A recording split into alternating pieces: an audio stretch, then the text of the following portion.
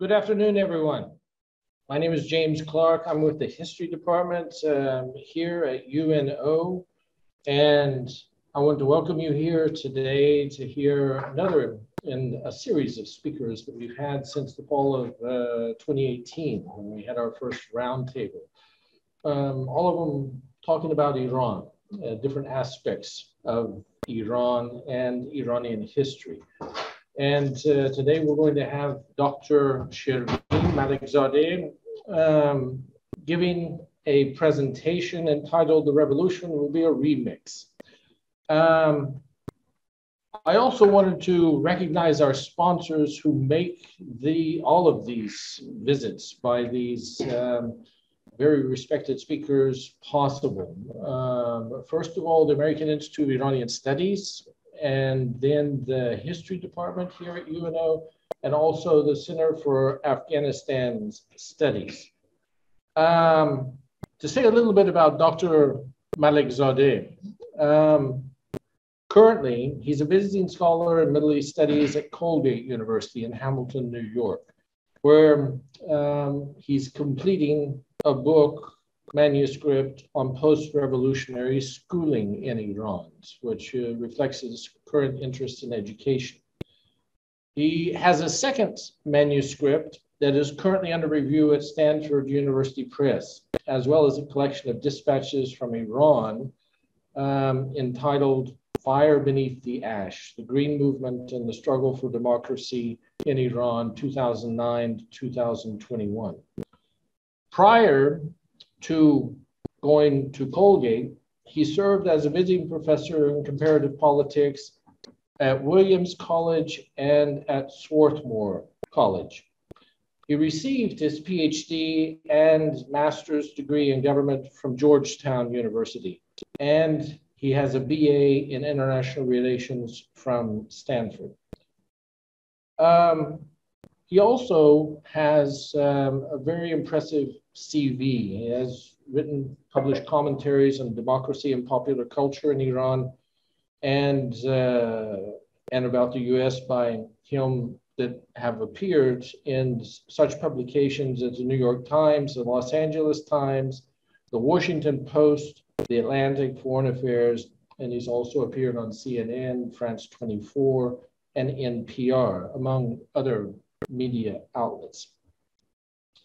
On his CV, the list of his publications, articles especially, and articles for the media and also on live media are impressive. But there were 3 or 4 that stood out to me, with special interest to me. I don't know if they'll be interesting to you. One of these is he calls himself, and if you remember in 2009, there was a protest that occurred that were given the general name of the Green Movement. And he refers to himself as having been an accidental participant in the 2009 protest, which is an interesting way to put it. It piqued my interest. But he also has another article that caught my eye that is entitled "Paranoia and Perspective, or How I Learned to Stop Worrying and Start Loving Research in the Islamic Republic of Iran." This reminded me of Strangelove, the wording of it, for some reason. Then he had another article that is entitled "How the First Generation of Iran's Revolutionary Guard Became Its Most Important Source of Reform," which is very interesting, in which prior to this talk, he was talking to my class in Modern Iran, and we actually talked about that a bit. And then he had another one that was entitled "As Iranians Head to the Polls, a Look at Hashemi Rafsanjani and How He Helped Build Democracy in Iran," which is an interesting question about this very important political individual who died a few years ago, but how important he was in his association with democracy. And finally, the article title that caught my interest was one that had this title: "Iranians Must Take Responsibility for Their Role in the 1953 Coup." I did not pick that headline. Okay. Yeah. Okay. But it is a very interesting. No, but it is very interesting. I think there's a very good discussion behind that. Yeah. An excuse to give you that. But in any case, it's a distinct pleasure for me to introduce Dr. Malekzadeh as our guest here at UNO, and a very respected scholar that is coming today to talk with us. And he's going to talk today about another very important, more current event that has been occurring in Iran, which is the protests that began last September in 2022 and went through the rest of that year and have currently died down somewhat. So it should be a very interesting talk. So join me. Thank you. I really appreciate that you highlighted some of my favorite articles minus that headline. The bit about the accidental participant in the Green Movement, that's a nice way of saying I was a coward. Because you go out with the folks who are protesting, people usually younger than me, and I'm in the back, taking notes. And then the tear gas comes and everybody runs. And then suddenly I'm in the front line because everybody's smart enough to run away. So yeah, the plan was to go back and vote and maybe get some more notes, delay the writing of the dissertation. Little did I know it would be the biggest revolt since what we're seeing now in Iran. But thank you so much, everybody, for being here. Folks on Zoom, I know a lot of family and friends are watching. I'm going to read off this because I want to get the names right. Thank you to the American Institute of American Studies, the UNO History Department, the UNO Center for Afghanistan Studies, which I had the privilege of visiting earlier today. And above all, Professor James Clark. I have to say, I've been invited to several places. I've been blessed enough to been asked to give talks, and I've rarely encountered, if ever, the kind of hospitality I've encountered here. So I have to thank you, Dr. Clark, for having me here. I really appreciate it. Hearing all your amazing stories has been really a blessing. So I have another day with you too. So it's one of the funny things working on Iran, on post-revolutionary Iran, is that you don't know if tomorrow there will be a post-revolutionary Iran or something else. There's a real sort of Sovietologist writing his dissertation in the 1990s, like late 80s, early 90s vibe to Iran. Tomorrow this could all end, right? So what I'm going to talk about today is a kind of historical take on events that frankly are racing ahead of us in ways that maybe we can't understand yet. It's uncertain where this will all end up. The contradiction, of course, is that the IRA, the Islamic Republic, finds ways to survive nonetheless. But there's always this feeling that it's all just going to end very quickly. I come to you here today just a little bit about myself as a displaced Midwesterner from a line of Iranians who became Americans, not in New York City or Los Angeles, where so many end up, but in places like Peoria or Davenport and Des Moines. We were a cohort of immigrants who began our lives as Americans in the heart of America. It's a picture from Nowruz with my mom and dad and my little curly hair there. Our group in Peoria was an eclectic congregation of Baha'i, Jewish, Armenian, Shiite Iranians who had found each other in the US in the early mid-1970s. I had very little to do with this because I was 10 months old when we came over. So, but we came before the arrival of the flood. The Iranians who left Iran, not because they chose to, but because they had to after the revolution. My dad having a good time with all his friends. The United States brought our cohort of pre-revolutionary immigrants together in ways that are hard to imagine happening back home. We had laborers who worked, as my father did, on the Caterpillar factory floor, assembly floor, mixing with doctors and engineers, young college students and PhD students from Bradley University, which is the liberal arts school there in Peoria. Homemakers chatted politics with engineers. America made it possible for us to be Iranians in ways that were impossible back home. The revolution brought those days to an end. The group disbanded by the same divisions engendered by the change of political regime. In fact, sadly, we're seeing very similar effects happening now with the current protests in Iran in the diaspora. A picture there at the middle. A picture was taken late summer of '78, just as the revolution was starting to go into gear. So bottom line is I'm thrilled to be here as an American to talk about Iran as a displaced Midwesterner. And I'm really very appreciative that you have me here. So I'll go ahead and get on to, that's enough of the Oprah confessional. We'll get on to the lecture. It's been 9 weeks since a young woman named Mahsa Amini was arrested coming out of a Tehran metro stop by the morality police, the Gasht-e Irshad. A tourist to the capital, she was there to visit family. Amini would slip into a coma shortly after her arrest on September 13th. Her death a few days later sparked the largest crisis for the Islamic Republic since the 2009 Green Movement. Some 326 people have been killed so far, including 43 children.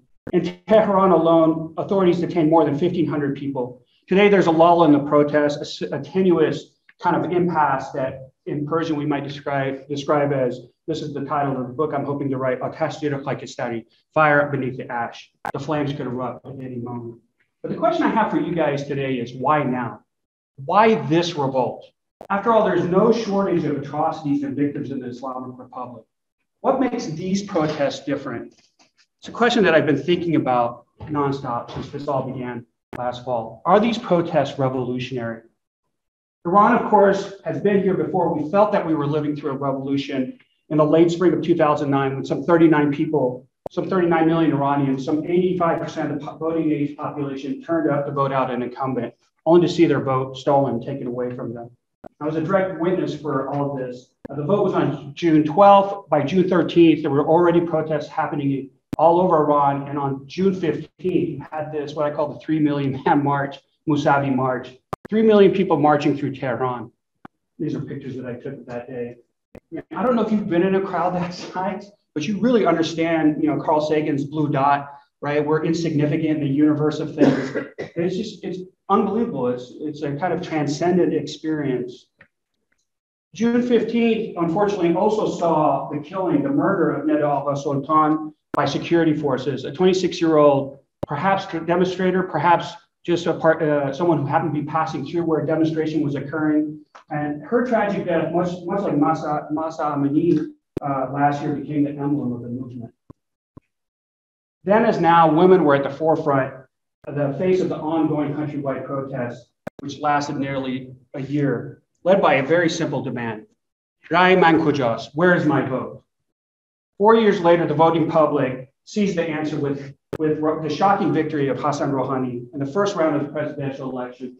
That year, 73% showed up. Now think about that, right? Yet 85% showed up to vote, not obligated to vote in 2009. 4 years after a stolen election, 73% show up to vote, which by US standards is incredible, an unthinkable amount of people showing up at the ballot box. They elected Rouhani not because they believed in the Islamic Republic or even its ability to reform itself, but as an act of defiance, as retribution for what had happened 4 years earlier. And again, I had the blessing, the privilege of being there in the streets. You don't get to dance in the streets of Tehran, okay? And it was just amazing. It was an amazing evening. Kayvon Harris, who was here previously, was there with me. And it felt like a revolution had just taken place, a jubilation that lasted into the night. What stands out across all of these moments and movements is the remarkable continuity of protest. And that's what I want to talk to you about today. Young demonstrators gather in the same locations that their parents once did in 1979, in 1999, in 2009. Joining hands in Freedom Square and on Revolution Boulevard, place names where form follows function. The grammar of their revolt, the current generation's revolt, comes from the nizam or system itself. Indeed, many of today's protest slogans riff on the native rhetoric of the Islamic Republic of Iran. Don't be afraid, we are united. You hear that this year and last year. I heard this in 2009. From Zahedan to Tehran, I sacrificed myself for Iran. Marbar dictator, right? This is something that was said against the Shah. It's being said now against the current leader of Iran.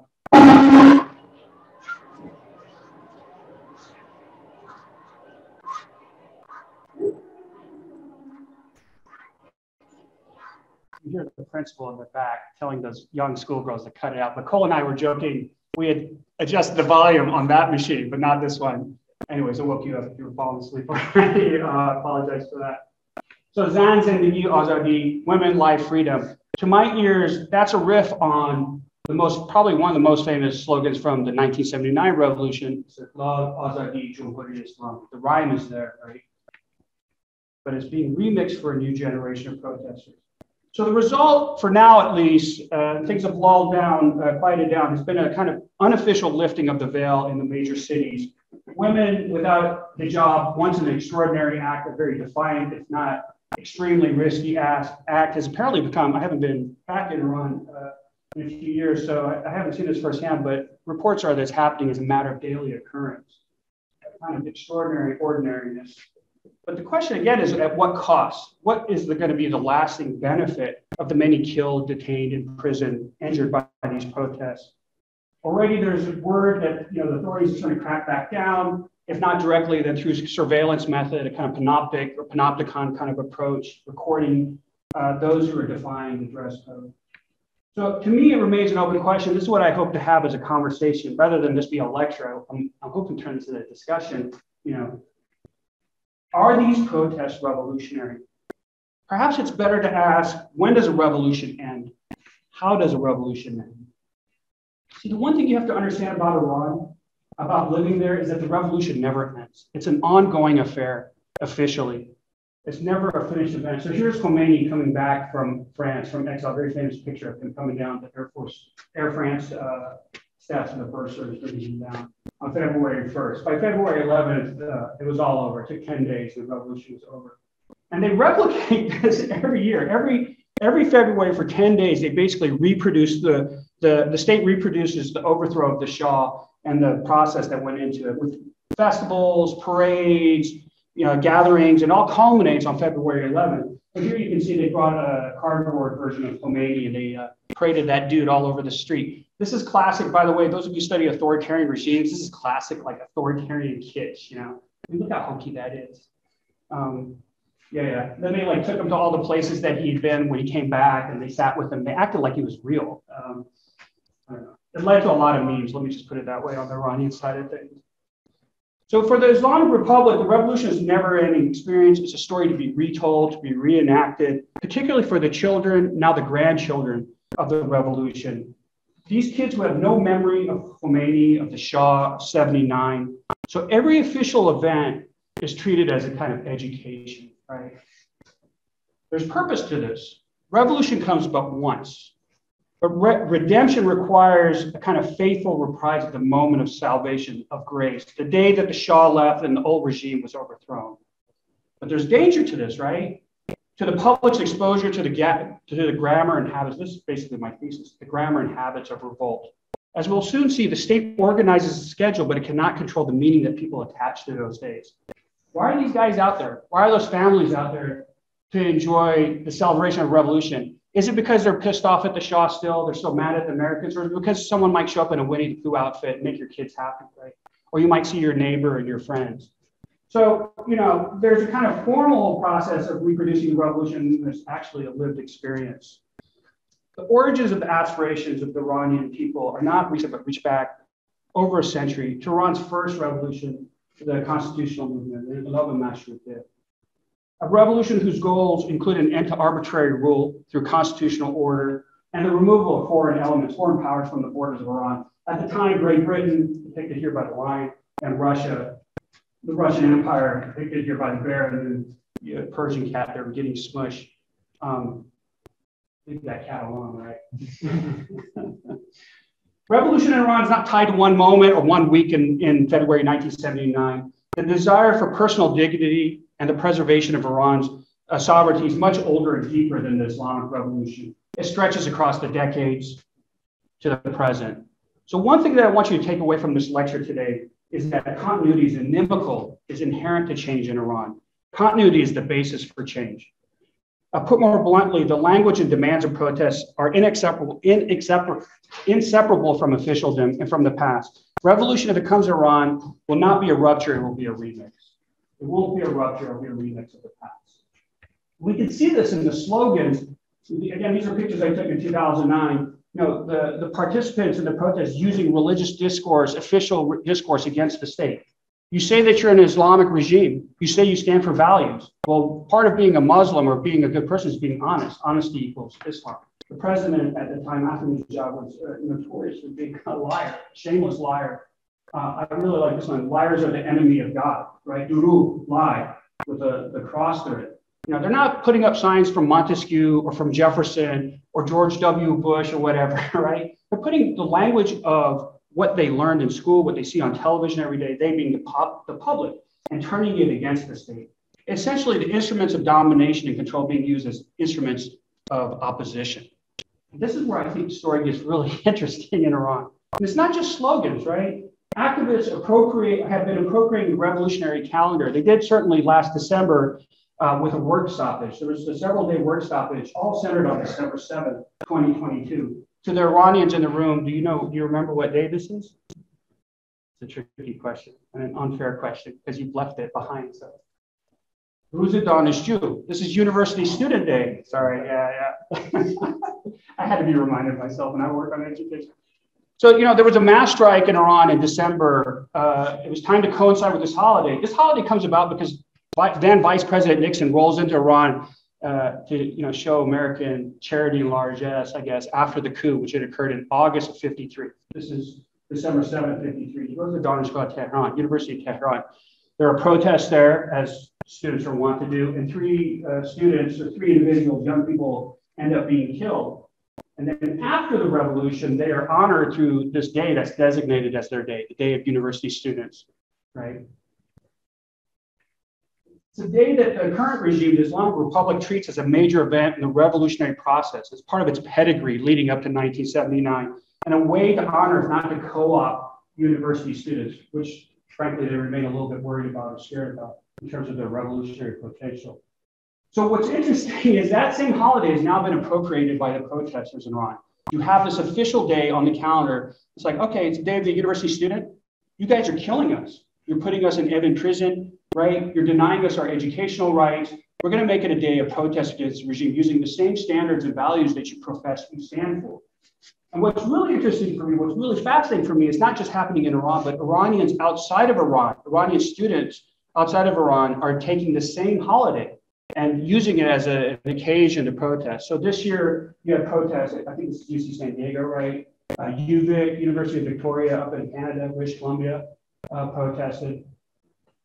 And it's not just revolutionary holidays or even Islamic holidays that are being appropriated or the slogans, but also national holidays such as Nowruz, which I don't know if you guys celebrated. It's my understanding there's a Nowruz celebration out here. This is not just Iran, but across the Persian-speaking world. It's a very important holiday. It happens on March 21st. It lasts for 13 days. Tajikistan, Uzbekistan, Iran, Afghanistan all celebrate the Persian New Year.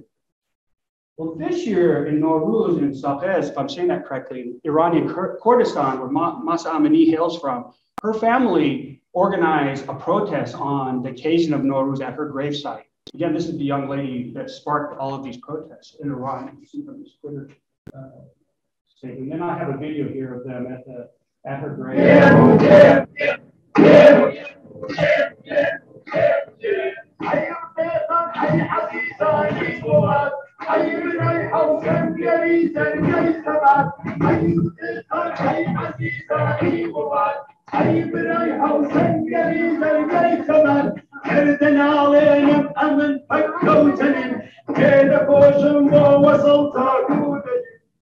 So, you can't get rid of Nowruz. You can't get rid of the Students' Day. These things are there, fixed into the calendar, baked in, but they become moments for opposition, a kind of weak spot against the regime.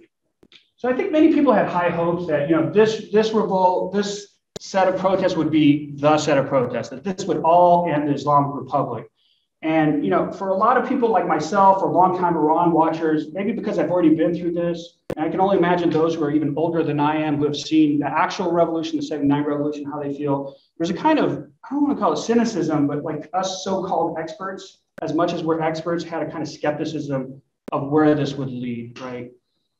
I think our hopes were tempered. And so again, the conceit of this lecture is that change will come to Iran, but it will come in a way that won't be satisfying, I think. It's going to involve elements of the past or elements of the regime that remain there. It's not going to be a dramatic and complete break that so many want. Again, there's a kind of shared grammar of opposition and rule between state and society and Iran. And so what I want to do for the rest of the lecture is kind of suggest to you or show to you why you can't appreciate what's happening presently in Iran without understanding the recent lived experience or memory of Iran and understanding the sort of grammar that I'm describing. I'm going to start with elections. I'm going to focus on the period of 2009 to 2019, which by my estimation was a sort of high point for democratic participation in Iran. I think against the odds and against expectations, we might even say that Iran was becoming more democratic in spite of itself. not because the regime allowed it, but because the public demanded it and took what they wanted from the systems, from the instruments of voting that were available to them. Now, this all comes to a screeching halt in 2020 with the parliamentary elections in Iran, and then 2021, where the state starts to see what's happening, and they finally clamp down and don't allow oppositional candidates or reform candidates or even moderate candidates to run for office. And it culminates with the election of the current president, Ibrahim Raisi, in 2021. From there, I'm going to move on to education, to schooling, and the role of education in inspiring as well as dampening protests. And I'm going to give a very brief, I'm not a sociologist, but I'm going to try to give a kind of sociological, even cultural overview of Iran's Gen Z kids, the ages of you guys who are undergrads here. And this is the cohort of Iranians who were born between 1997 and 2010. They make about 6 million of the country's 83 million population. So they're less than 7% of the population, but they are definitely on the front lines and the first victims of the current repression and current protests. What all of this comes down to, guys, for me at least, is presence. What happens when citizens, ordinary Iranians, show up? And now that means whether it's at the ballot box or in the classroom or in the square to protest. How does the regime or the Nizam respond to their presence, to their demands? Okay? So that's kind of the setup here, a very long-winded setup perhaps. I'm going to pause here for a second and see if there are any questions. Is there anything I should clarify? Or no? Press on? Okay, cool. Okay, so we're going to start with elections. Respect the hustle.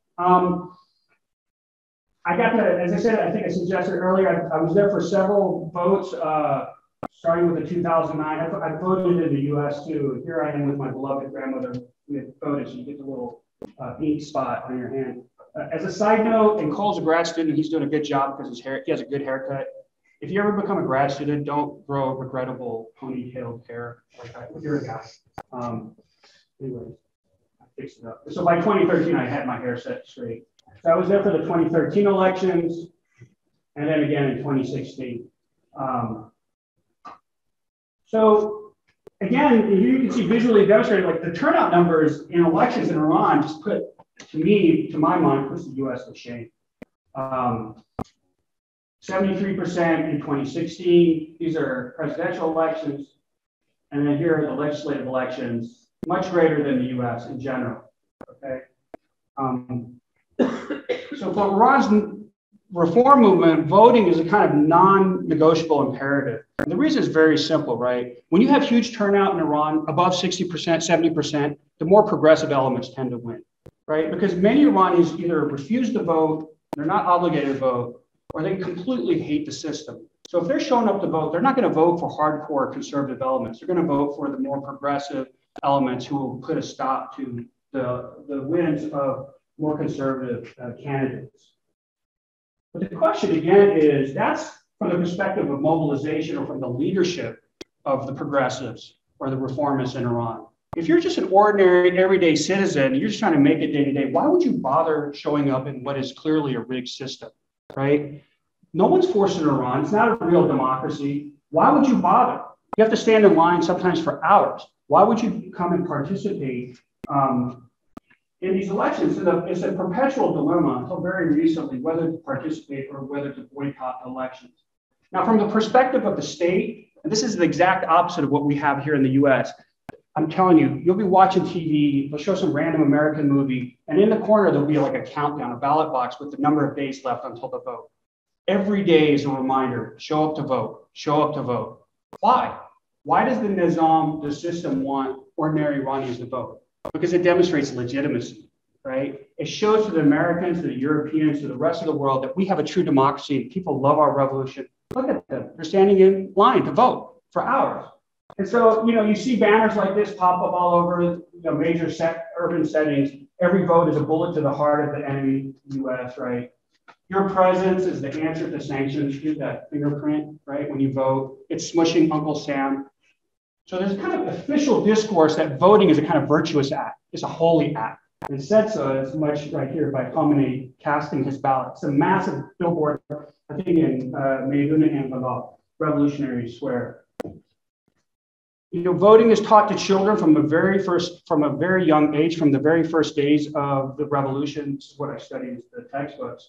And you have lessons on democracy, that voting means you're a good citizen, a good person. It's this idea that the Islamic Republic was born through voting, through a referendum on the 12th of February, Islamic Republic Day in April of 1979.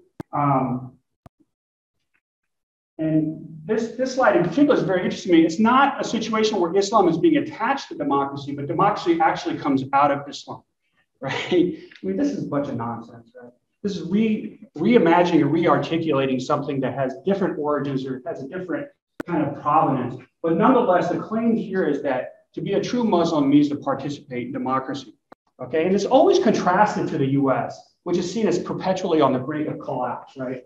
Hellish bipolarity. These are a little bit dated anti-Trump. You know, that whole scenario with Biden going into the most recent presidential elections. Pope returns Iran. Biden is probably the fastest he's run in like 10 years here on this picture here. And then, you know, you have these crazy memes. So like, I don't know, you guys remember the Jeb meme, right? Riffing on that. So there's a lot of fun around American voting. This is more oppositional, I suppose. The way I want you to consider this, the way I approach this is, there's a scholar named Lisa Wadeen who writes about participating in the nonsense kind of parades or celebrations that authoritarian regimes demands of its citizens. You participate as if you believe this BS. I guess I'm on Zoom, so I have to censor myself a little bit, right? This is just a bunch of lies, and you know it, but you act as if it's real. I think in the Iranian case, we have a situation of what if, right? What if I show up? You have a purpose for me to vote, which is to give the middle finger to the US, which is to stick it to the Americans and to show to the rest of the world that we believe in this revolution. Well, I'm going to show up, but not for that reason. I'm going to show up and call your bluff. I'm going to vote for the guy you don't want to win, that you allowed to run for office. You screwed up and allowed him to get on the ballot or her to get on the ballot. What's going to happen if I do that, right? I mean, you have this phenomenon in Iran, at least for a period of time, where there were these kind of miraculous outcomes, unexpected outcomes in a competitive authoritarian regime where the opposition actually won. There was no way around it. There was no way they could disguise it without leading the protests like happened in 2009. So again, we have this politics of presence, a kind of ruthless, my friend Kayvon Harris, who I referred to earlier, he refers to it as a kind of ruthless pragmatism, a politics of presence. And again, every time you have huge turnouts in Iran, you can see from this graph, the more liberal candidate wins. 2009, despite it being stolen, right? 2013, 2017, look at 2021. What do you notice there? Huge decline, right? So if you don't get numbers out there, it's going to be the most retrograde or most conservative elements are going to win the elections. Now, this is a dilemma for the state because they want to have huge turnout, but every time there's huge turnout, the more conservative candidate loses.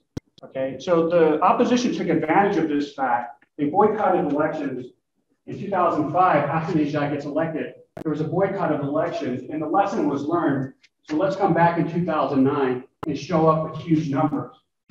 And the mentality is, from the opposition's point of view, is that however much you remove yourself from the system, you're still inside the system, right? And the major slogan, at least in this period that I saw, was prevention is better than a cure. You can't fix these clerics, right? But at least we can prevent them from sending their worst bastards into the corridors of power. So there was this like meme, and it's a curious meme because there's a bunch of hipster Iranians hanging out in a coffee shop debating whether or not to vote. This guy was very skeptical. But his friend says, you know, she chastises them. You know, we don't need big changes, we just need small changes. And so, you know, we show up, this is my cousin, these are my cousins and myself, and we go and vote. And it's just like a great kind of festive atmosphere. You show up to the mosque. We were watching a TV show that was really popular at the time. And anyways, the vote was really late for us, like 11 p.m. Check out this dude here. He rolled in for democracy on his rollerblades. It's just, it was really kind of an amazing experience for us to have an election where you have an outcome that turns out the way that you didn't expect. But one thing I want to show you here in the last section here on elections is that voting also had a kind of salutary or a beneficial effect on those who are running for office. You had just in 2016 in Tehran alone, there are 30 parliamentary seats. 1,021 people ran for office. And man, did they run. Like they just hustled their behinds off with all sorts of adverts, all sorts of promises. You know, this is the democratic process. This is what we expect. Everybody likes to make fun of politicians for lying or being phony baloney. But in reality, elections force these candidates to placate or to serve the public. You know, you might have a dude like this guy who's like super cool, like he's coming out of the Matrix, capable. I found this advert on a train. Capable city with a successful engineer, and then on the back you get your little bribe here if you vote for him, right? Free internet. Just a kind of appeal to progressivism and modernism, but strangely enough, a kind of secular appeal. And if you look at this image of Miss Batamkar running for office, what's your first impression? Just if you can't read Farsi, for example, what do you think of her? What she might stand for? Is she pious? Not pious? What do you think? She's conservative representative. Yeah. Let's flip her a little advert on the back and see what she stands for. This is how she talks about how she has a PhD. She has a bachelor's and master's in law. She's worked in government before. She's very well qualified. In Iran, you have this phenomenon where the appeals, unlike the US, right? Appeals to religiosity, to being holier than thou is off the table. You can't even run for office if you don't already demonstrate your commitment to Islam and to the revolution. So candidates have to distinguish themselves by their talents or by their experience. And what I've seen is a lot of emphasis on the kind of secular qualities. This guy, Moqaddam, he's the voice of the people, right? Look at his face. Of course he's the voice of the people. You know, he has a master's degree in engineering from one of the most important schools in Iran, universities in Iran, Amir Kabir. He has a master's degree in public administration, and he's worked in the government before as a vice minister in the Ministry of Energy. This guy too, Sabz Vadi, he's an expert in industrial management, expert in public administration, expert in finance, but most importantly, guys, he has a very good headshot and a ghostly face in the background, right? In fact, chin game is very important to elections in Iran. Look at this young guy with his chin. To me, this is a beautiful thing, this sort of hokey nonsense that politicians feel compelled to do. You have this guy doing jacket game, right? Oh, then you have me game, right? I'm coming to help you, my citizen. And then my favorite, I call this the ethnic. He's doing that kind of, I mean, the Italians have this too, right? It's sort of hand gestures, have the ring and everything, the stash. So, you know, this is the kind of happy story, right? But there's also the unhappy story, which starts to happen with the violence of 2019. I'll talk about that in a minute. But in particular in 2020, where the systems puts the kibosh on candidates who are seen as not being fundamentally in line with the most hardline elements. That prevented from running in the 2020 parliamentary election. There were more than 7,000 candidates who were eliminated from participating in the 2020 vote. Almost all of them reformists and moderates, including 60 members of the then Iranian parliament. So think about that. Incumbent parliamentarians were denied the chance to run again for office by the Guardian Council. They were disqualified for having, quote unquote, insufficient ideological loyalty. And so the turnout just went down the toilet. 43% across the country. In Tehran, the turnout was an abysmal 26%, right? By closing off peaceful avenues of dissent, the state ensured the return to violence. What had been a virtuous cycle of elections after the 2009 Green Movement for this 10-year period was replaced from below by an emerging cycle of protests and violent counter-demonstration, an accelerating path to ruin without the usual off-ramp of elections to restore the peace. And that's what democracy does in Iran. In its limited version, it creates off-ramps for peaceful conciliation of difference, and certainly for the conciliation of difference between elites. But when you don't have proper elections or that sort of escape valve, then the public they either detach from politics or they go out in the streets and protest. Okay. So I'm going to pause here for a second. Are there any questions or comments before I go on? I'm going to go on to the Gen Z and the education part of the talk. Cole, Dr. Clark, how am I doing on time? You're doing great. Great, okay, that's an uncommon answer for me. It's 140. Okay, no questions? I'm going to antagonize some of you with my comments, so if you feel like there's something you disagree with, I'm happy to have no? Okay. Okay, so let's look at the schooling of Islamic citizens. This is my cousin, Sepida Hashemi. Her pre-play, these kids must be high school or college by now, from 2009, 2010. Look how cute they are. But this is what we think about when we think about education in Iran, isn't it? Get that young girl or AK, she's going to go destroy Israel, she's going to destroy America. Don't think about this beautiful girl right here with her, Minnie Mouse bow tie or whatever. My daughter's 3, she loves Minnie Mouse. Again, this is the yes. Where is this picture from? Is it an original picture or just? Jahade Sazani. There you go. But honestly, I just found it on the internet, so I didn't even check yet. So from the time of Iran versus Iraq war. Yeah. Yeah. This picture? Yeah, this picture. Absolutely. Yeah, you can have the soldiers in the background. Yeah, very good eye. But again, my comment here, and I appreciate the Iranians in the room, asks if you're in America. I grew up here mostly, right? This is every day. There is timeless, right? I think that's the stereotype. And I don't think I'm wrong when I say that. The haruz, right? To the end of time. This is what we get out of Iran. The foreign policy had an article. They did all these world's worst textbooks. They had all the usual suspects, North Korea, right? I think even Putin, Putin's Russia. And Iran, of course, shows up on that list, right? That all these kids are doing are getting ready. They really show the little girl with the AK-47, getting ready to go, commit martyrdom in support of this cause, mindlessly doing this. Now, this is a contradiction, right? Because the impression is, even from the American or the foreign perspective, is that these kids are all being brainwashed until they turn what? 18 and go where? University, right? And then at that point, they become a threat to the system. So from this cartoon, this came out during the 2009 protest, it says, saw the Gobon, saw the Sevon, saw the Charo. So first year, second year of university, third year of university, fourth year of university. It's self-explanatory, isn't it? When the young lady goes to school and gets educated, she becomes less pious. She becomes anti-Islam or anti-revolution.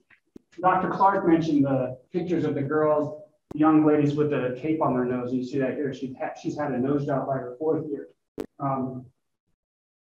Again, there's a kind of contradiction, a tension here between what does schooling actually achieve or accomplish? What are its effects on the young people?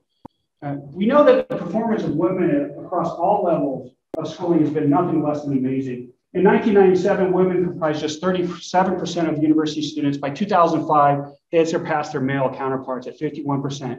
That number reaches 60% or above, and I mentioned this in the class when we were with Dr. Clark, at the more elite universities, the more selective universities. Women regularly outperform their male counterparts in coveted public university spots.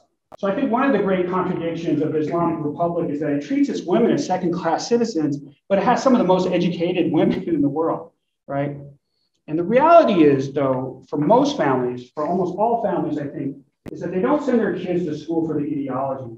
Kids go to school for the same reasons that we go to school. And when I say school here, I mean university, right? What is that? Are you guys here for the, rah-rah USA, whatever? You don't even have that at a public university, right? Why do you go to university? For better education. Which leads to a better, be honest, career, more money, right? What else? Prestige. Prestige, which leads to what? Again, be honest. Better marriage. Thank you. Or marriage at all, right? So there's a marriage market. I mean, very cynical here, but there's a marriage market and a labor market which are serviced by going to university. The same is true here. The same is true as in Iran, and I suspect in most of the world. Okay. So getting a college degree is seen as being indispensable. So, between 60 and 70% of people ages 18 to 24 are enrolled in some form of higher education. It's at 73% by this most recent stat that I found. But it peaked at 73%. In the US, it's like 80 or 90% enrollment at university. This is, again, coverage of 18 to 24-year-olds, how they measure it. So the assumption shared by regime supporters and critiques alike is that young Iranians, and especially women, when they get schooled, when they get educated, right, they become a kind of ticking time bomb that will blow this regime apart. Young women will not put up with it once they get the education. But the regime, the Nizam, needs educated women, not only because it needs doctors, engineers, poets, whatever. It also needs to demonstrate to the world that this revolution serves modernity. This revolution serves the future in a way that the Americans cannot, that the former Soviet system cannot, right? That we have the best system because we're doing it the Islamic way. And so there's a kind of dilemma here. Again, as with the voting, you see what the connections here? As with the education, what do? You need women to be educated, but you don't want them to become rebels against the system. And again, I just want to say that I think this is to emphasize this bit about contradiction. You know, the idea that everybody's a putty to be molded until they turn a certain age, until they turn 18 is nonsense, right? I mean, I don't know. These are my kids, right? I have a 3-year-old and a 1-year-old. And I used to be a 3-year-old, right? And I used to teach 6-year-olds. I'm assuming many of you have been around children. Who's in charge when you're around children? Look at me. I mean, yeah, there's the teacher, there's the parent, but kids are in charge, right? A lot of the times where you have to negotiate constantly with them. I'm learning this very strongly lately as a parent, as with young kids. There's not a scenario where kids are just passively taking in information, and certainly not a switch that's flipped once they go into university where they become rebels again with a cause, I guess, against the system. So again, I want to emphasize this ideology, I think, in Iran, and this is demonstrable through the participation rates and the purposes, reported purposes for going to schooling, it's not about ideology, it's to get the grade, to get the degree, to get the job, right? It should sound very familiar. Ordinary Iranians have appropriated the educational system for themselves, transforming an ideological apparatus designed to produce Islamic and loyal citizens into a transactional relationship between the pedagogical state and its population. Through sheer weight of numbers, through presence, ordinary Iranians have transformed a public resource, the school system, into a private good. But it's come at a cost, right? We talked about this in class, Dr. Clark's class, just an hour or so ago. By conceding basically the nizam, the system has conceded the ideological character of the school system. State authorities have secured the participation and the cooperation of families and the withdrawal of children from oppositional activities. For most students who are in school, just getting involved in politics or in protests is just not worth it. It's not worth the cost, especially if you don't know what's going to come next. So it's better to just get the paper, get the job, get out, right? Against expectations, and at least for the past decade or so, I think we've seen a kind of quiet campus across the country. Now, this has changed dramatically in the last year, right? So my whole thesis here has been falsified. If you do social science, you have to be ready for this. I've been writing and talking about this for a long time. And then suddenly last year, you saw high school students and university students risking it all, going out there. And when I say all, I'm not just talking about a job. I'm talking about their entire lives, right? Going out into the street and protesting. And it all seems to be tied up into the mentalities, the worldviews, the characteristics of the current generation, the young generation of Iranians. Dae Hashtadi. And so when we say Hashtad, that means 80 in Persian. These are kids who were born in the 1380s, which would be the late 1990s, early aughts. Did I get the numbers right? Yeah, a little bit later? Millennial. Not millennial. After the 2000s. After the 2000s. So 97 is too early. Yeah, 97 would be 30. Okay. Yes, that's right. Okay, just a couple years out. 2001. Yeah. So I was born in 74. I'm considered Daesh, like Shafs, right? Nasla Sevel, third generation. These guys are the 80s generation. So the American dates are off a little bit, but basically, this is a kind of group of kids that, I mean, already in 2016, there was a sociologist, faculty who wrote this, Gen Z will pass everyone. He wrote this in Persian, it's been translated. And you can see what he wrote, this is now 7 years ago, that these guys are different. Somehow they're different. One thesis is they were raised by parents who are of my age, who grew up, in the student movement, who had seen the 2009 Green Movement. And so they are much more lenient or much more encouraging of these sort of oppositional activities of what are now their kids, the Gen Z kids in Iran. But honestly, we see that in the US too, don't we? We're just talking about the opposition to, the gun laws, for example, in this country, or abortion rights in this country. It's really the youngest folks, I think, that are turning up and turning out in protest. I interviewed a young professional in 2018, and she expressed astonishment, not a little bit of fear about her younger peers. And you can see what she said up here. She's like, I would not mess with these kids. You could already see in 2018 that this was a group of Iranians, young Iranians, who were not going to take anything from the system, were ready to go out. And I have to tell you, this is maybe she's the right group, right? I took this picture in 2009. This is a hardened bunch, right? 90% were under 17 when the 2009 Green Movement happened. And they saw firsthand the suppression of the crowds. And when they were kids, when they were children, they saw their older cousins, their siblings, their brothers, their aunts, their uncles, getting snacks brought to them while they study for the concours, for the university entrance exam. They were present at the graduations, and they saw what happened. They get the degree, the relatives get the degree, and then they don't get a job. There isn't that promise that was given to them about getting educated and having a future didn't pan out. So to me personally, and this is my kind of anecdotal take on this, it's not surprising that this cohort of young Iranians unwilling to accept the present circumstances. They know that things are unlikely to get better with a college degree, and no amount of education will end the corruption and feckless elites. And of course, the electoral path, the sort of peaceful path, as I said, has been denied them completely now. So it should come as no surprise that the slogans and spaces that constitute post-revolutionary Iran provide its youngest citizens with a ready arsenal to use against a state and regime that continues to repeat the mistakes of its predecessor, of the regime that the Islamic regime overthrew 4 decades ago. Here I'm tying it back to what I said at the very beginning of this lecture. That you have this youngest cohort of Iranians. They know their mantras, they know their march by heart. It's a measure of the regime's pedagogical success. They've learned the grammar of the system, right? They may not believe it, but they know what it said, what it's taught them, and what the consequences of that grammatical form of protest is. For the keepers of the Islamic Republic, revolution is a never-ending educational experience, right? It's a righteous lesson to be reenacted in schools for the children and grandchildren. And so what do the kids do? They insert new meaning into those protests, the existing repertoires of opposition. It becomes a kind of logical extension of the IRI's central message to its youngest members throughout history. Where there is injustice, this is what you're taught from day one, right? We overthrew the Shah, we overthrew the monarchy because it was unjust, it was un-Islamic. Okay. We think this is now a Gen Z person, we think what you're doing is unjust, right? Is anti-Islamic. So we're going to do what you told us to do. We're going to protest. Revolt as your parents and your grandparents did against the Shah. So the educators, the people educating these youngins today, I think neglected to consider the possibility that every generation comes up with its own origin story. And for the young Iranians today, that origin story was the suppression. I didn't go into too much detail about this.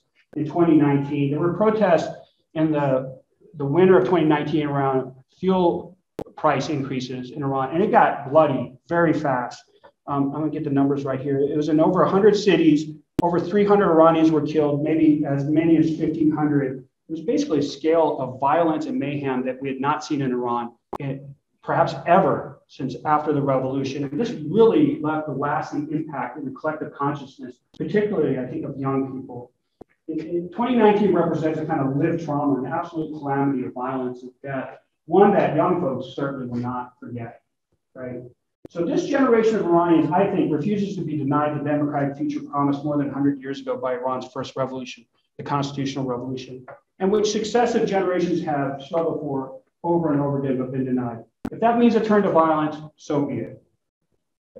So here, finally, I'm at the conclusion. I'm going to wrap up here. So the question becomes, what next? If this nizam or system is to end, what will replace it? And really, guys, the question to ask yourself is, how will it be replaced? You know, the reality remains in Iran, much like in the US, there's about 30% of the population that will support the current hardline elements, no matter what. But what are you going to do with them? You want to change the system, you want to overthrow the Islamic Republic, what are you going to do with this crowd right here?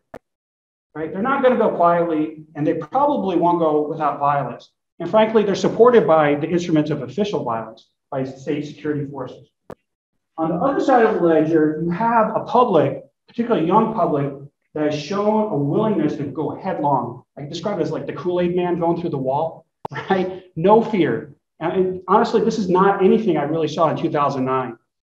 The images, the sort of clips, TikToks, or whatever coming out of Iran, they're amazing. Burning police cars, setting things, security agents' vehicles on fire. This is just, I don't even know what to make of this sort of violence, counter violence, the state violence.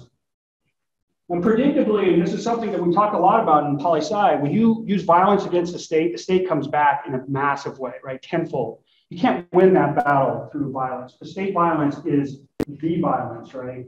The capacity to kind of suppress protest by the state, so long as the agents are willing to pull the trigger, is incomparable.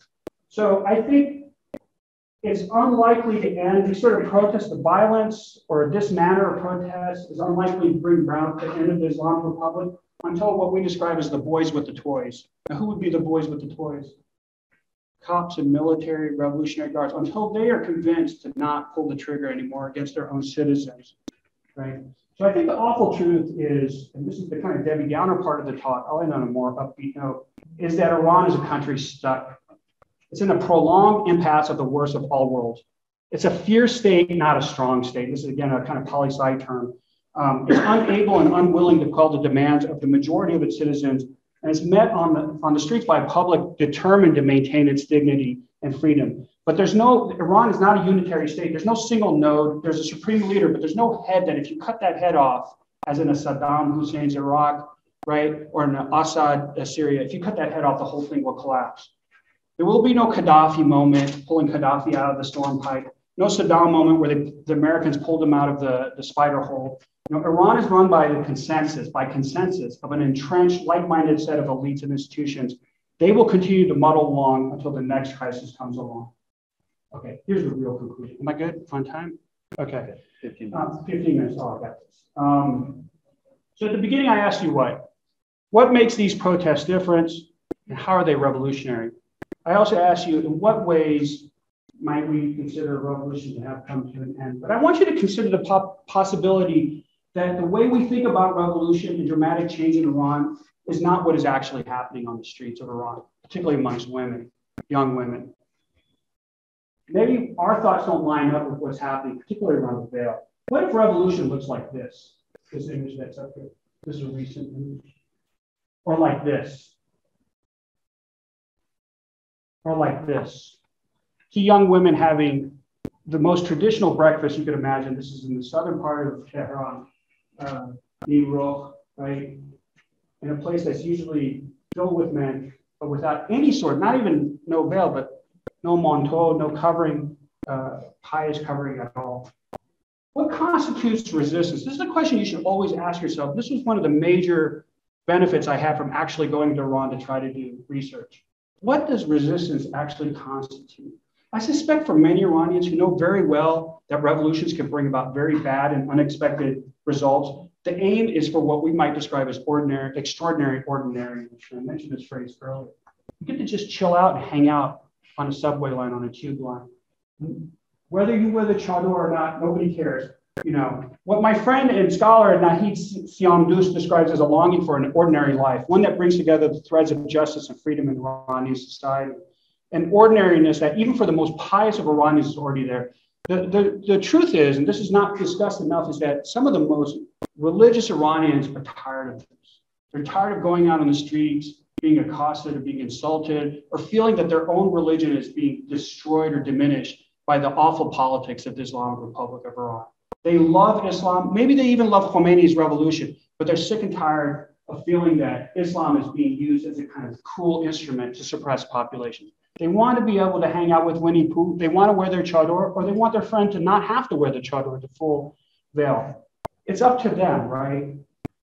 One thinks, when we think about extraordinary ordinariness, one thinks about the awful tragedy of Mahsa Amini, this young Kurdish Iranian woman, and the bottomless pain felt by her family, seeing her receiving the news of her death. She didn't ask for this. One of my students years ago, I would teach a class on revolutions. He pointed out that revolutionaries don't necessarily know that they're on a revolutionary path. Certainly not its victims. Whether it be Mahsa Amini, she didn't ask for this, right? Or Bouazizi in Tunisia, the young man who set himself on fire, right, and sparked, so to speak, the Arabs' revolt, the Arab Spring. Or frankly, George Floyd in Minneapolis. George Floyd didn't know that he was going to be the leader or the spark that would lead to the Black Lives Matters movement that we experience here in this country. Why should it be this way, right?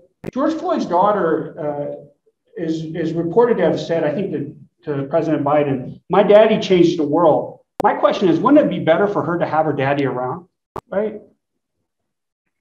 Women have been at the forefront of protests in Iran from the beginning. At least last two pictures, some of my favorite pictures ever from the revolution, 79 revolution. One wonders what it would have been like to have a world where this was not necessary. This is what I mean by extraordinary ordinariness, of having a world of just living your life.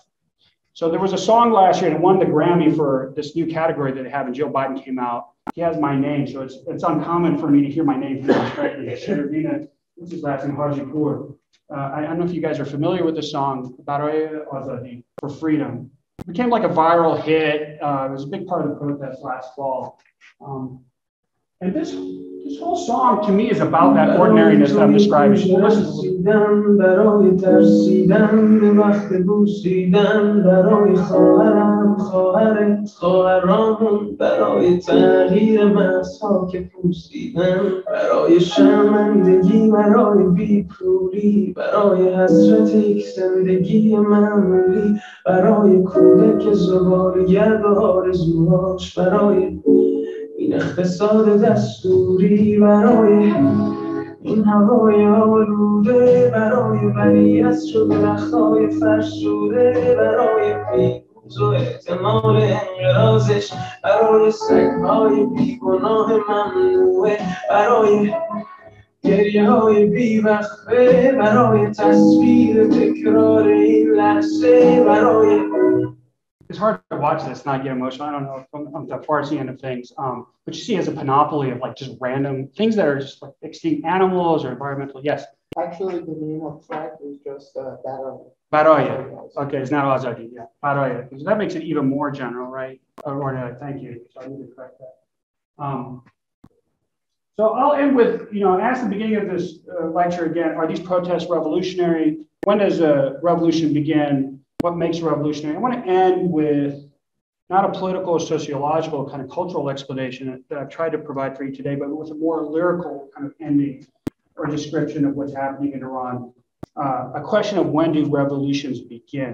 And I think the answer for me is the melting away of fear. I'm going to give you two examples. The first is an interview I did with a young couple that was going to the 3 million person march that I described at the beginning in 2009.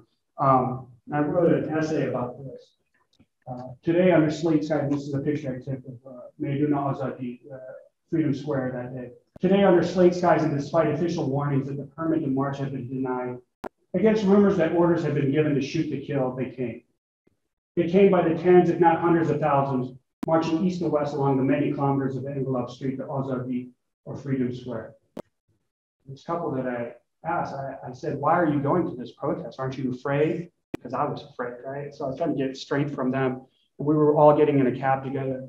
And they said to me, it would be dishonorable, the wife, in fact, said, it would be dishonorable, no maragi, to not go. A young couple explained, we have to go. The other example I want to give you is from one of my all-time favorite books about Iran, about the revolution.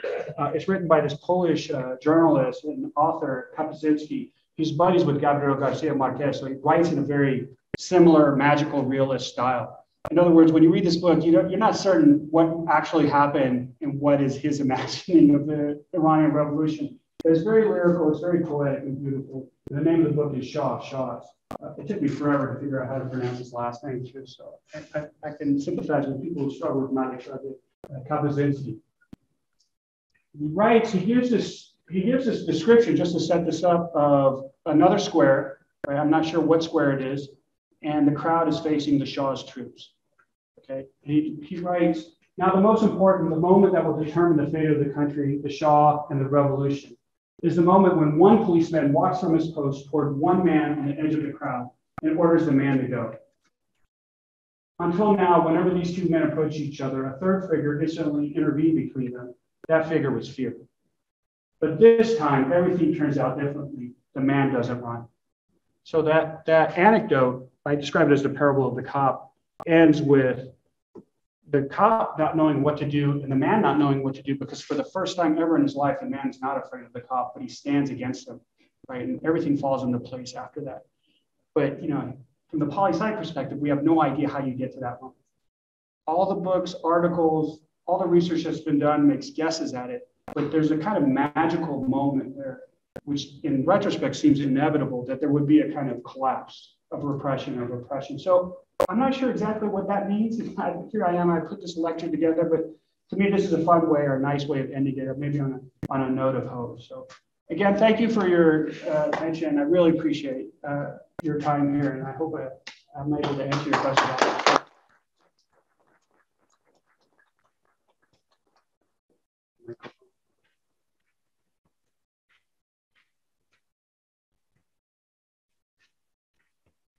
turn this one on. Okay. Can you read the chat on the Yeah, there are no questions. on there? Yeah. So the people who are online, there are already questions? There are No questions? Okay. The people who are online can go ahead and if they have questions, go ahead and write them in chat. And are there any questions from any of you? Yes. We see kind of like you said a I think you have to, so the Zoom folks can hear you. Yeah. Speak loudly. Oh yeah, just bellow. You spoke that we're seeing a sort of ceasefire between the protests and the government. Do you think there's anything the government can do to compromise to quell the dissent of young people? Well, I mean, there's a big thing they can do, and this has been the pattern, right? Whenever there have been protests, there have been concessions made either in the economic realm or in the political realm, specifically around allowing certain candidates to run for office. Given all that's happened, it's not going to be water under the bridge, to use a cliche, right? People are going to remember the deaths. I mean, this repression is nothing like 2009 and the 2019 protest, the Auburn protest. So I think that, to use another cliche, I think the horse is out of the barn there. It'd be very hard to go back at this point. But again, to be very blunt with you, that's been the pattern. It's a kind of cycle of violence and then a kind of pause. And then on the next vote or the next set of elections, a kind of conciliatory stance, right? So much of this is centered around women's garb and clothing. And certainly from our perspective outside of Iran, that's what we tend to fixate on. As I said, there's a kind of unofficial truce or concession being made now. It's astonishing to me, and it speaks to the sense that many in the leadership feel that is that the notion of how women ought to look in public is tied to the qualities or the nature of the regime, that they can't let this go. I mean, to me, it's a very simple solution. Just drop it. I mean, I don't know if you've been to Cairo, for example, to Egypt, but you go there and you see women dressed in a much more pious fashion than I ever saw in Tehran. Right? There's a constant pushing against the veil, whether it's done for political reasons or because women just want to feel that way and dress a certain way is unimportant to me. It's a kind of corrosion of what the state wants or has wanted for decades now. So why not drop it and let pious women? That's why I kept showing those images of women without the hijab or chador next to women and their friends. Obviously, you can tell from the images, their buddies. I saw that. These are images I took off the web, but I saw that constantly in Tehran, constantly. So that's a very easy concession to make. It's not going to be everything. But, you know, loss of legitimacy can only go so far in terms of transforming a system. You need to have an alternative and a leadership and a program. And I think Iran has that already in the sense that it has a kind of constitutional legacy. But what can this nizam do to concede or placate populations? I'm skeptical that they will or can. And that's why I said I think Iran is in a kind of worst of all worlds impasse. That's my kind of negative take on the circumstances here. I was skeptical that this would be an overthrow of the regime. There's just too much violence on one end to allow that to happen. And I couldn't see a viable kind of leadership, and certainly the diaspora part of it is just awful. There's not going to be a solution from overseas. So thank you. No good answer for you. Sorry. You said there. Yeah, so there's one question. Warren is wondering kind of about like the validity and choice of elections in the past and I guess kind of in the future. So they're asking, are there actually like real choices to elect people that will bring meaningful change instead of perhaps even if it's in the remix version that you're talking about? That's a great question, Warren, unseen Warren here. There was, I mean, in the past, again, it wasn't so much, I have to emphasize this, right? I'm not doing a kind of pie in the sky or Pollyannish take here. The choice of candidates was someone who was the best of the worst, right? To prevent the hardline elements, the ranch's kind of old school thinking from coming into power or back into power. And from there, maybe you get a foothold to some sort of improvement. And life is better in Iran, certainly in the capital, when a more moderate president, for example, or government is in charge. I'm looking at you, Cole, because I can't look at Warren. I'll be Warren. You'll be Warren, yeah, you'll play that one. From here on, in the remix version, will there be candidates? Again, I I'm very skeptical. My perspective on how revolutions occur, or how social movements occur, you're always bringing elements of domination or the past system into whatever you're going to bring into the future. You have unexpected results from that. So you might have a kind of transformative change, whether it's through elections or through mass protests in the streets. But at this point, at this juncture, it's unclear to me whether that's even a possibility anymore. Given, I mean, it's not just that they pulled off, to use the old poli-sci cliche about off ramps, they just completely demolished it over the last 2 years, 2 or 3 years. The Guardian Council, the more conservative, and I don't understand why. I mean, it was not ultimately to their benefit from an outside perspective to allow this sort of disruption to occur in Iran. There was a kind of gradual and iterative change occurring, maybe not satisfying, maybe ultimately leading to not much, but it's better, I think, than the circumstances we have now, which is death and destruction and an unclear path into the future. So, yeah, I'm skeptical that in the present moment that there's a real potential from change in the way I described. And that's why I emphasized, I did that long bit on the elections. I really just want to drive home what's lost. And I think we can learn from that. Because certainly in the future, when things do change, that can come back. Iranians who participate in the vote, who showed up for a vote that they didn't believe in, have learned something. Right? Bless you. And there's no problem. There's no reason to think that they'll forget that lesson. And honestly, and this is me speaking as an American now, I find Iranian engagement in democracy to be very mature because of the BS that they have to go through, the travails and the obstacles they have to go through. I'm just talking about ordinary Iranians, right? Maybe moderate or middle road Iranians. So they're very appreciative and understanding what it means to actually participate in an election that is contested or ought to be contested in a way that maybe we take for granted in the US. That's the blessing of being in an advanced democracy, I suppose.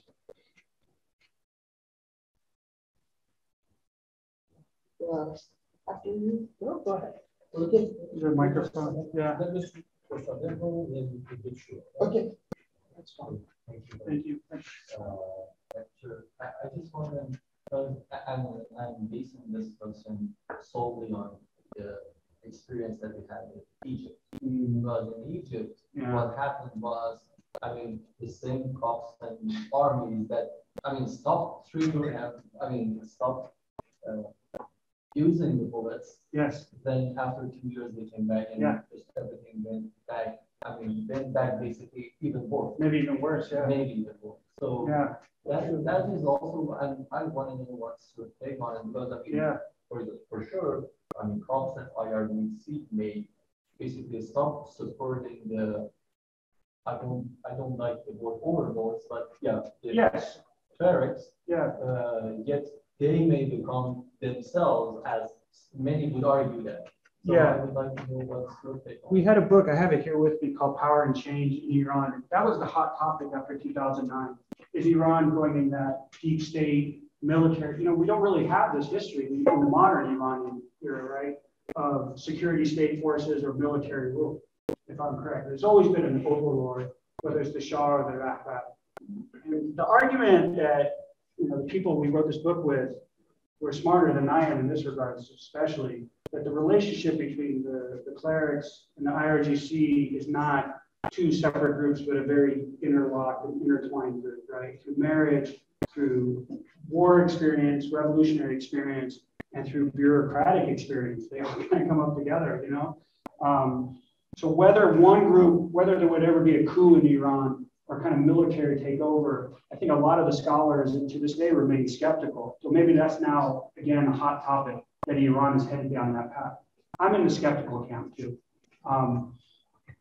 And particularly if we take into account that within the clerics and certainly within the Revolutionary Guard, there is great difference of opinion, and factionalism affects them as much as.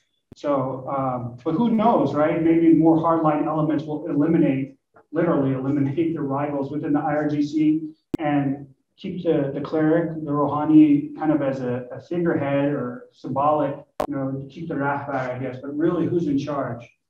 The general of the IRGC, that's sort of whoever that figure might be. But I don't see any indication that that's I mean, what you describe is very important though, which is that, yes, we get the boys with the toys that stop shooting. And this happened in many of the post-Soviet countries too, as well as Latin America, but they stay around. You know, I was in Chile in 1999. Augusto Pinochet goes to London to get his back treated, and he gets arrested. Right? He was a senator at that point, and it was a lot of talk, like, "Oh my God, are the military going to? What's going to happen, et cetera?" This is in Chile, a country that had come out of democracy over 10 years at that point. So the kind of post-military or post-violent period is always a kind of tenuous one, I think, in a lot of the countries. And it's a process over time of kind of placating or reassuring security elements that they get to keep their privileges, that they won't be taken to court, et cetera, that the past has to be left in the past. And then over time, there's a kind of development or robustness of democracy. But Iran's not even at that point yet, is it? I mean, I don't know how you feel, but what strikes me about the current period, if we go from 2019 to now, so now it's become 4 years almost, is how quickly the state turned to violence. I mean, you grew up in Iran, so you saw this firsthand. I've never seen this before, where the regime instantly, right? In the Green Movement, it took like several weeks for the true violence to begin in 2009. It didn't happen. I mean, Neda gets shot, et cetera, but like the real like repression kicked. But in Alban, it was just immediate, and definitely this time it was immediate. So that, again, from a poli-sci perspective, that's very troubling to me, because violence doesn't lead to democratic outcomes, I don't think, ultimately. Good question.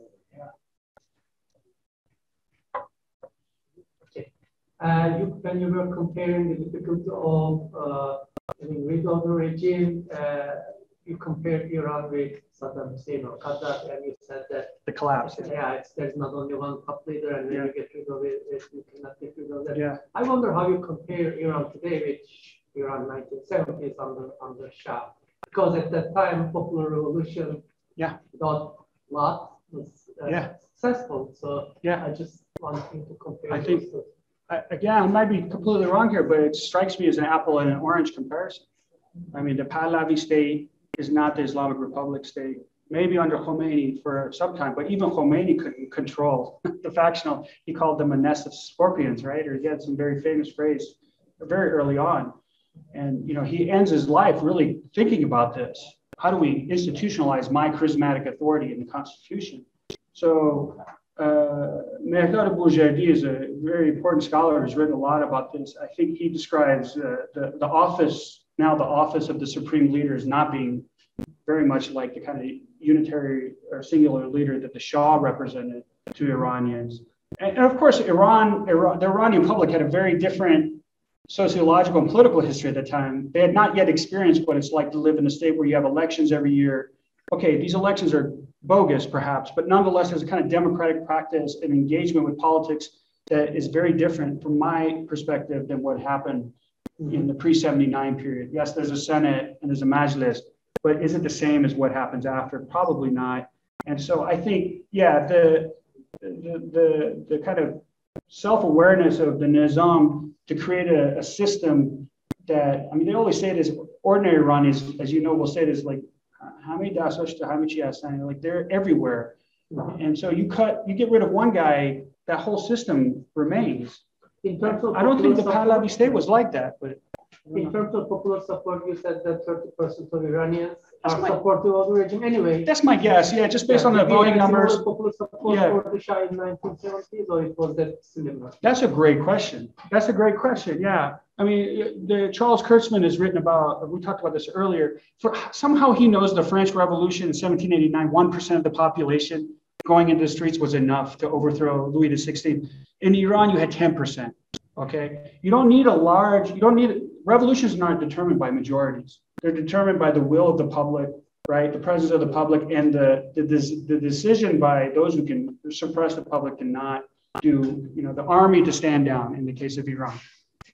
Perhaps to their own regret, right? Because many of those same generals ended up on the roof, as you know, and were executed very shortly after. So, but that's a wonderful question. One, honestly, I've never considered. What was the level of support for the Shah in 79? I guess I would even say maybe even higher than 30%. If I measure all the Iranians I know in Los Angeles, it seems like 100% sometimes. I'm not in that group necessarily, but just to reveal a little bit of my Iranian politics. But ultimately, it didn't matter, did it? So maybe I'm wrong. This is what I take your question as. maybe I'm wrong. Maybe the 30% aren't enough to stop, but that 30% might be enough to create violence and resistance. Maybe they can be convinced to back down and accept whatever new system, but I'm worried that that's not going to be easy. Thank you. I don't know. That's a beautiful question because now I have something to think about on the flight home. So, thank you. Okay, so my question is this: as you know, these set of protests are guided by a so-called charismatic leader. You know, the current protests. These current protests, you know, are not guided by. Or not guided. Yeah. Okay. Yeah, that's why I was confused. By so-called, you know, charismatic leader. Yes, sir. Okay. Yeah, I agree. So people in Iran, or I should say the Iranian people, are asking, you know, what will be the conclusion of these protests? You know, the other day, I was listening to a program, you know, the host, okay, it was like he was explaining about a BBC segment, you know, and the segment was all about an interview with Yerban Abrahamian, okay, and it was like, and he mentioned that in that segment or in that short interview, he mentioned that these, you know, set of protests, you know, won't lead to a desired conclusion, you know, as the people want. Or I should say, you know, it won't reach the conclusion that people are desiring. Which is, what did he mean by that? So people. What is that conclusion that he was? People are trying to overthrow, okay, the Islamic Republic regime, okay. So he meant, you know, that this will not happen because, you know, in his opinion, you know, the 1979 revolution had a charismatic leader, you know, Ayatollah more than Khomeini. one. Okay, but these set of protests, you know, are guided by a charismatic leader just like him, you know, so it won't reach conclusion, you know, in his opinion. So I want to know your take, you know, on the conclusion of these set of protests. Yeah, I mean, that's what I was trying to say. Well, you know what I'm saying? On the slide, well, it doesn't matter what the slide was, but almost immediately there was a question. Okay, I personally saw Mousavi in the crowd in Tupkone, you know, in 2009. This was a guy who was not charismatic, as you know, right? Mir Hussein Mousavi, he became charismatic, but he was just this guy that this engineer. I mean, he was a prime minister, but he never had the kind of qualities of leadership that he came to have. He grew into that role, I think, during the Green Movement. And as you know, many Iranians don't accept him because of the repressions that occurred in the 80s under his government, whatever.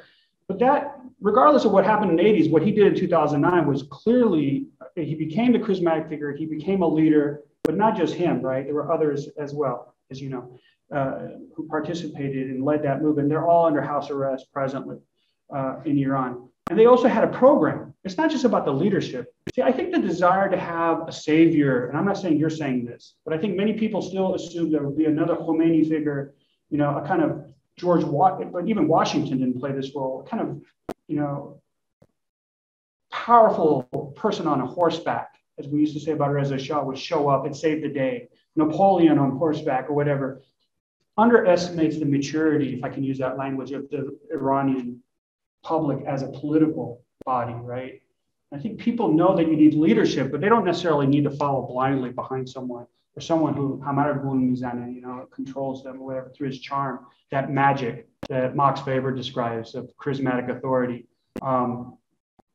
So certainly that doesn't exist in Iran. And for me, even more importantly, frankly, is the lack of a kind of agenda or program or an approach, which the Green Movement, for all of its faults, certainly went to great lengths to produce, right? A kind of manifesto. What do we want from the Nizam? What do we expect from the Nizam? Beginning with restoring our vote, et cetera, and then what would happen in the next elections. And to a certain extent, I think the Nizam responded to those demands in the 2013 elections, I think. I mean, obviously they've reneged on a lot of it. So the lack of a charismatic leader and the lack of a kind of program, I think, bodes very badly for where this, but that doesn't mean this revolt didn't matter. You know, these lives were not lost in vain, if you ask me. I mean, there's clearly a signal has been sent, a very painful and powerful signal to the Nizam that this is what's going to happen from now on. So you get it together, get your act together. So, yeah, sorry. Yeah, there's a question on Zoom from Paul. He asks, to what extent do you think that the most recent protests in Iran are an instance of the hidden transcript exploding into the public? Oh, to nice. use the concept of James Scott. Yes, James Scott's hidden transcript. Does everybody know the hidden transcript? Yeah. So James Scott, and you can see right now I'm already skeptical a little bit of the hidden transcript, but it's this idea that we have on-stage banter, what you say in front of your professor. Oh, how are you doing? Great day. I love your class. And then when you step outside in the hallway and the professor's not around, this class is horrible. I hated that, you know. So his James Scott describes how the peasant bows before the master but farts, right? So you should superficially you look like that's the visible transcript. You're playing your role in the hierarchy, but you're resisting. And so the hidden transcript explodes onto the main stage when there's an opportunity, and it's revealed, much to the shock and dismay of Louis XVI, right, in his court or whatever, that, oh my God, they hated me all this time, as his head is getting chopped off, I guess. So is this a descriptive? I mean, but everything, I appreciate the question. I think in Iran, there is the hidden transcript. It's being expressed in the visible transcript, right? I think, yeah, I don't know if it applies to the Iranian case. I mean, definitely there is, in this regard, I will agree with Timur Kuran, who's a professor, a Turkish professor, but he writes about a preference falsification. And I think you're seeing a lot of that in Iran, where you saw this certainly in the Soviet Union and the Russia case, where people had a very strong feeling against a system, but because there was no alternative or no opportunity, they didn't reveal what their preferences were. Or there's a hidden preference, maybe a better way of putting it. I can't remember how he phrased it. But then when the moment comes, it becomes revealed that this is actually what we want. These protests have been going on so often in Iran. I think there's no question that Nizam knows. You know, several years ago, maybe I'll answer my long-winded or end my long-winded answer with this. Khamenei, I think in the 2016, maybe 2013 elections, he announced, he almost begged the public to vote, even if you don't believe in this system. I think that's exactly how he said it, because Iran needs this legitimacy against its foreign enemies. Can you imagine this Islamic leader saying to the public, I get it, you guys hate me, but I still need you to show up and vote. What year was that he said that? I mean, the first time it was 2013, but I mean, yes, it was repeated for the, I mean, that's. Where's the hidden transcript there? You know, so it becomes visible when the leader knows what you're saying about him behind his back. When you say death to the dictator, pretty publicly, I think you know. But that's a very good way of looking at Iran, I think, because I think it's an important perspective that James Scott brings, and I'm not sure if it applies exactly to the Iran case, but it's definitely something to consider for what comes next. Maybe there is a hidden transcript that will fall into place. Yeah. So the correction, you know, in 2013, I guess, you know, he was like, if you guys don't like me, you know, just show up and vote, you know, just for Iran. Just for Iran. Islamic, not just, yeah, exactly. Not for the Islamic Republic, you know, just for Iran. Iran. Yeah. Which is guaranteed, but in his mind, the Islamic Republic protects Iran, right? Yeah. So he was playing a game there a little bit, I think. But you're right, he did emphasize the Iran part. Yeah. Oh, sorry. Iran's faced a lot of pressure from the international community, both governmental and I guess I call it societal. Understanding Iran's complex history with outside powers exerting influence or whatever you want to call it. Do you think the international community, be it governments or societal, is having any effect on the status quo in Iran, women across the globe? In terms of enabling a democracy movement or women's rights, I'm very much in a group that is skeptical that sanctions or outside, I mean, there's a kind of security approach to Iran, a containment approach, which hopefully will remain that. Not you described how you were there firsthand when Soleimani was not there in Iraq, but you know, in the military when Soleimani was killed, and violence did occur between the Americans and the Iranians, as you know, right? Missiles were sent to the base. Do sanctions enable democracy in Iran? does the elimination under the Trump administration of from the JCPOA, the Iran nuclear deal, does that help democracy in Iran? Or is that just hurting Iranian citizens? I think it does hurt. Yeah. I think that's good. I mean, Cuba remains Cuba, right? I mean, let's start with that example. So Saddam Hussein's Iraq was under sanctions for decades, over a decade at least. And there are all sorts of figures about the number of children who were killed as a result of American sanctions, et cetera. Iran's inflation rate and poverty rate it's almost exponential at this point, and these are tied directly to things were getting so good. When the JCPOA was passed, and like Boeing was about to go to Iran, and I think there's a mindset that this enables violence, this enables dictatorship. But to me, what it actually enables is the Iranian leader or politician who says, "Look at these American bastards. You can never trust them." Khamenei has said this directly. All they understand is a punch in the face. You can never believe in what they say. And we have to stand strong against these the great Satan, all that stuff. And it sucks the oxygen out of the room, so to speak, of those who would say, look, conciliation, diplomacy are also in Iranian interests, right? You don't go to war, you go to the negotiating table, and you don't give up your country when you do that, either as an American or as an Iranian. So, the terrain and the possibility for a democracy movement in Iran has been, because of the security situation that Iran is now facing through sanctions and through military containment, has improved the prospects for those who are more hardline, and it certainly eliminated the capacity of those who are more in the kind of peaceful camp, I guess, or reform camp, to make their case. Because the public sees, like, what did you guys bring for us? Our economy's a wreck, our situation in the world is wrecked, and these bastards, we can't get rid of them unless we use violence, which we're not ready to do because we don't know what's going to replace them.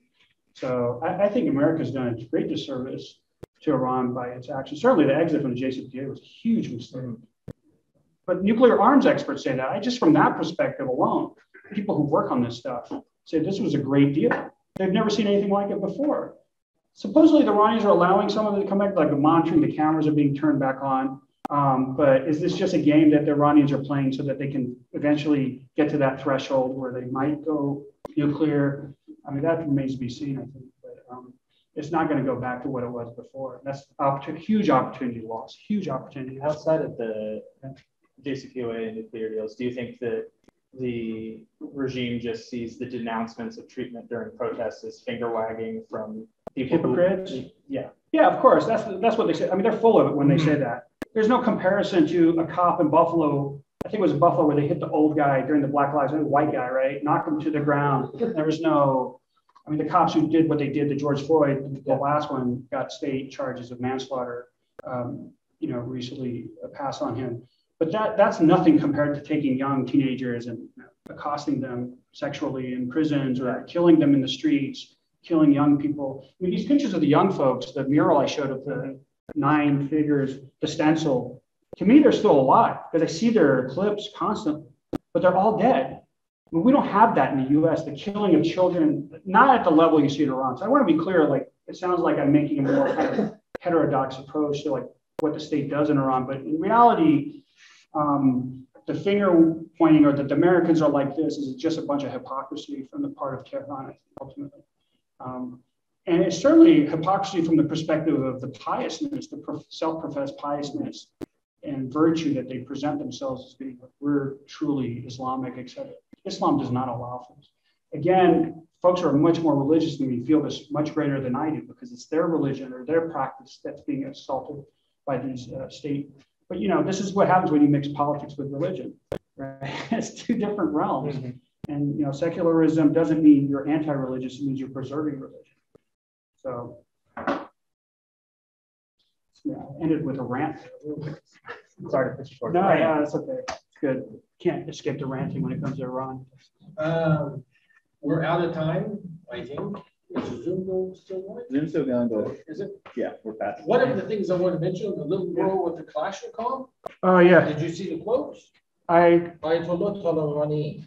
Oh, what's it Talabani? Yeah. Okay, let me get it. Which is usually understood to be moderates. Yes. And, he was also leaned toward the left, but he died in the fall of 1979, even before the hostage crisis. The other thing that I wanted to mention also is that the demographics in Iran are changing very quickly. Yeah. Oh, he has it in English too. Yeah. One of the other things, the demographic is changing very quickly. The growth rate has dropped down to 1%, and the median age is rising very quickly. So that is going to bring changes as well. Yeah. But thank you very much. Thank Dr. you so much. Malekzadeh. Thank you.